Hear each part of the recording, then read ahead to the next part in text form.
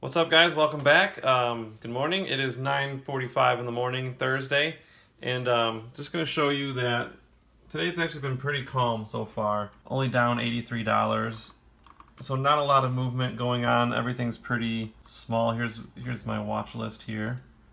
Let me show you the first page. So Hemp Americana is doing the best so far at 5%, but everything else you can kind of see is in the zero. So not a whole lot of movement going on. It's a pretty calm day. So I want to take this opportunity to talk about something that you might want to look into if you are just getting started investing and you're very scared to lose money. Okay, so if you are very risk averse, like you don't want to lose money, you're kind of scared about that, I want to show you something you can invest in that's really safe and could be a good option for you. So that thing that I want to talk about is ETFs, which stands for Exchange Traded Funds. So I'm looking at like some definitions online. They're kind of confusing, but basically it trades like a stock, and instead of owning like one share of one company, if you own an ETF share, you can own little bits and pieces of multiple companies. So like that share itself is diversified. And so let me show you an example of an ETF that I was researching. And the ETFs kind of go by industry, so you can buy like an oil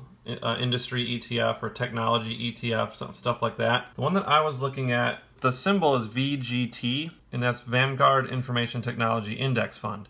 So this is an ETF that pays a dividend. You can see it's 1.31%. So it's safe in that regard, that you're guaranteed to make money just by owning it. No matter what happens, you'll get that dividend. So here is some general information about it. You can kind of see, let's look at the 5-year chart. I mean, that's pretty solid. It only went down in 2012, but it's gone up every single year since then. So it's a pretty safe stock. If you wanted to look at something you can just invest in and not really worry about it, or you're just really scared to lose money, this would be a good option. Let's look at some more data here. Let's see if I can find the beta. I don't know if it will say it. Maybe it won't, because it's different than a stock. I'm not sure. I'm still learning myself, but yeah, it doesn't say that. Anyways, so yeah, you can see that it did really well the last 5 years. And here is the portfolio. If you look at the portfolio, you can actually see what individual companies it invests in. Let me give you a minute to look at this. We'll give you a second to look at this graph. You can see all the companies that it owns. Not all of them, but these are the top 10 holdings, meaning they own most of their money is invested in these top 10 companies. So they own 13% of their portfolio, which is the most, is in Apple. So they have the most of their money in Apple. Then they have Oracle, 2.52%. You can see the percentages underneath. And they have Cisco Systems. They have Visa. They have IBM. They have Intel. They have the Google parent company, Alphabet. Then they have Google itself. And they have Facebook. And they have Microsoft. So instead of buying one share of each, or like of an individual company, buying shares of individual companies, you can buy this ETF and you actually will own all of these, like just fractions of it. Okay, so it's a little bit safer because it's already diversified, and it actually owns more than this. It's just this is the top 10 holdings that they have. So these companies make up 54.28% of the total portfolio. So they do own some other smaller companies, but these are the top 10 biggest ones. And you can see that a lot of them are doing pretty well. So it's diversified, and you can look at like the past 30-day performances, past 25 days, etc. But you can see most of their stocks are doing pretty well. So this could be a good option for you if you wanted to buy this. And the way you would trade it, let me show you how to actually buy it. It's the same way as a stock. So you see how it says stock/ETFs order. If you click on that, you can just, for the symbol, you just type in VGT, and then you'll see that it pops up right here. And the ask price is $132.42. So like, let's say, I mean, I literally only have $500 right now, but I would only like be able to buy like 3 shares or something like that. So you just type in the shares, and then you just hit buy. And then you just leave everything else the same. Market means I want to buy it at the current price right this second. And then duration today, qualifier, like I don't even know what that is, so I don't mess with that. And there's only one option here. So really, all you have to do to buy the stock is just click buy. I don't know what sell short, buy to cover is. I don't know how these work. So as soon as I learn that, I will pass that information along. But I've been doing fine without knowing this. So I don't think you really need to know that if you're just getting started. It's either buy or sell. So buy, number of shares, symbol, market, and then you just hit review order. And then, so you can see that I could afford to buy this. It'll cost me $7. And then you've seen me buy options, so like you know what happens after you click place order. But it'll just say, you know, thank you, your order for this has been placed. The reason I'm not going to buy this right now is because it's not worth it to just buy 3 shares, because it's not going to make me much money. And I don't want to pay a $7 fee on just 3 shares. So it would make more sense for me to buy more shares, like, you know, as much as I could. But just wanted to show you how you could do that. So that would give you a really, really safe investment. So if you want to, of course, if you want to take a little more risk, you can buy shares of individual companies like I do. I own like shares of Nintendo, you know, Facebook, etc. These are all the ones I own. And then I also own call options, which are even more risky. So if you want to take on more risk, you can make a lot more money doing so. You just have to be prepared in case your portfolio goes down. You have to be prepared to lose money, because that will happen.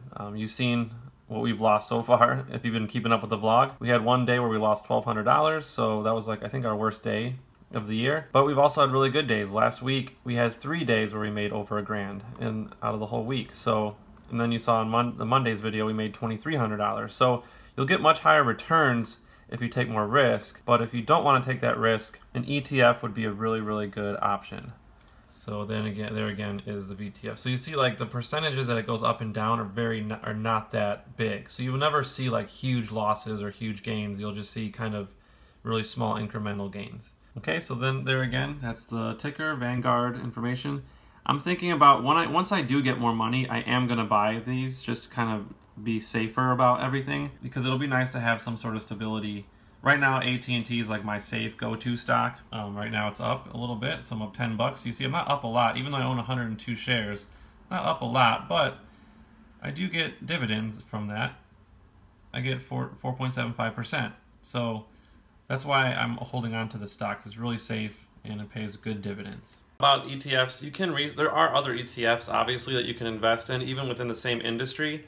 So just do some research on Google, like what are some good ETFs in the tech industry or something like that, or in the oil industry or whatever industry you want to look into. Well, that's what I did, and that's why VGT was like ranked #1 on a few websites that I looked at. So that's kind of why I looked at that one and added it to my watch list. So when I do end up buying an ETF, it'll most likely be that one. So yeah, just wanted to point that out. All right, so it's kind of a long little explanation there, so hopefully that made sense to you. About 10 o'clock, I have to do some more shipping of orders. I got to ship some more orders today. I also have to tutor 3 students, I believe. Yeah, 3 students. After that, we're just going to come back and see how we did for the day. So that'll pretty much be it for today's episode. All right, we'll see you in a bit. What's up, guys? All right, so just got back from tutoring, logged into Scottrade, and yeah, I think this was our worst day of the year so far. So let's see what happened. Let's see the damage. Ooh, I was at 48 yesterday, so that's not good. Ooh, all right, so we lost $1,600 today. You can kind of see who the culprit was, though. Tesla. It looks like they just had a pullback. I mean, I really don't think anything bad happened with Tesla today. I didn't read like the news, but I mean, Tesla went down 3%. I think it was just kind of like a correction. I still think it's going to go up in the future, but I'm going to have to double check to see if there's any articles about it. In fact, let me do that right now. All right, well, I looked at the articles, and apparently a firm, UBS, just gave Tesla a sell rating and says there's too many risks that they don't see any reason why it just went up recently. So that is why it is down, and that is not a good sign, because that means it could be going down some more in the future. Oh, that sucks. So I'm probably gonna have to sell my option tomorrow just to get out of it, because I don't want to lose any more money. Let's just see what my overall. All right, so right now I still am up 52%. I'm not sure if I can even trade after hours with options. I know I can do that. I know it's possible to do that with regular stocks, but I'm gonna see if I can do that right now with options. I mean, let me see. Sell to close to. Sorry, it's gonna take a minute. June 16th, 275. Call. Yeah, let me see if it'll let me sell it. It says market and stop orders and options are only allowed 9:45 are only allowed. Please re-enter using a limit or stop limit price for your option order. Oh, so I might be able to get rid of it still if I do a limit. Let's see if I can sell it. I'll just do 0.75. I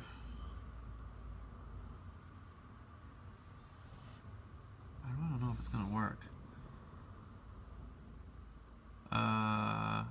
Okay, I think it worked. So, alright, so let's see what happened. I've never done an after hours trade for options before, so I don't know what's gonna happen.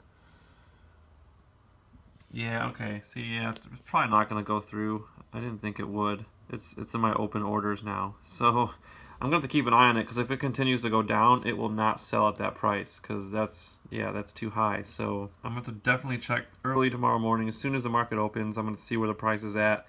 And if it's still going down, I need to get out before my return goes bad.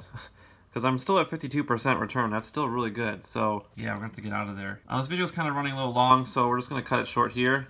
So thanks again for watching. Not our best day, but you know, this is expected. When more of your portfolio is in options, your swings are going to be bigger. In fact, tomorrow I'll show you guys my daily gains and losses, so you can see how much more the swings have been since I started putting more money in options. And that's expected, you know, it's normal, so this stuff happens. So hopefully we just have some more good days ahead of us so that we can make that back and then some. So yeah, we'll just hope for the best. So thanks again for watching. Please like if you liked the video. Subscribe if you haven't already. Share the video if you know anybody who's interested in investing. Yeah, if you have any questions, always comment below, or any comments, anything you want to say, please comment below, and I'll be happy to respond. Other than that, have a great evening, and we'll see you tomorrow.